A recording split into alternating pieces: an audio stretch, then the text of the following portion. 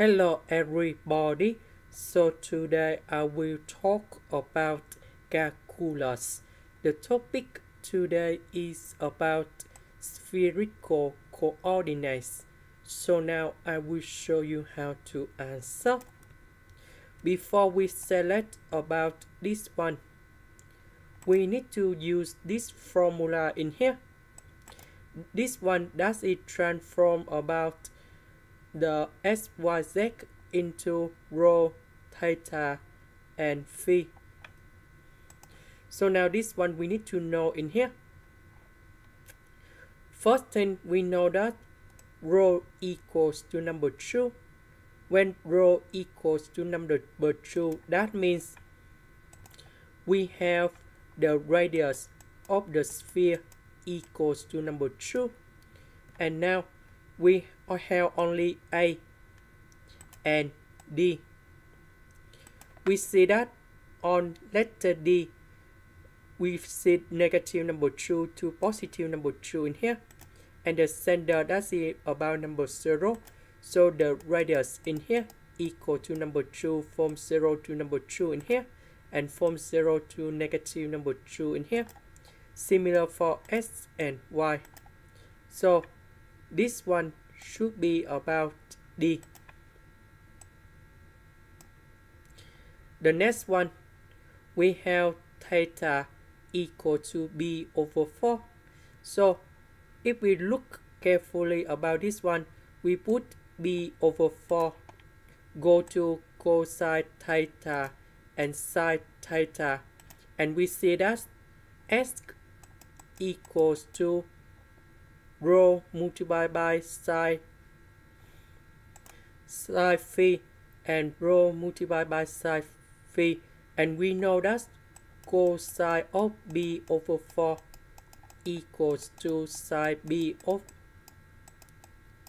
sine of B over 4,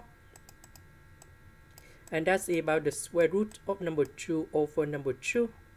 So if they have the same x and y in here, that means when x equals to negative number 2, y equals to negative number 2, and so on in here. That's about example.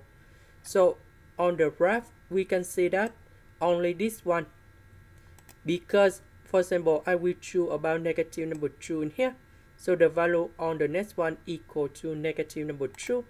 That means the distance from here to here, they have the same. So that's it about for this one, and we choose about B in here. Next, the next one, we have that rho equal to 3 cosine phi. So if we put about z equal to rho multiplied by cosine phi in here, if we put this one go in here and we change into number 3 cosine phi multiplied by cosine phi, and this one we have 3 cosine phi square. We know that the range of cosine phi, that should be about from negative number 1 to positive number 1. But now we have the power 2.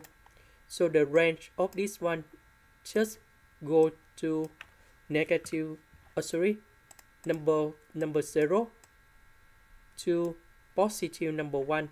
That means z always greater than number 0.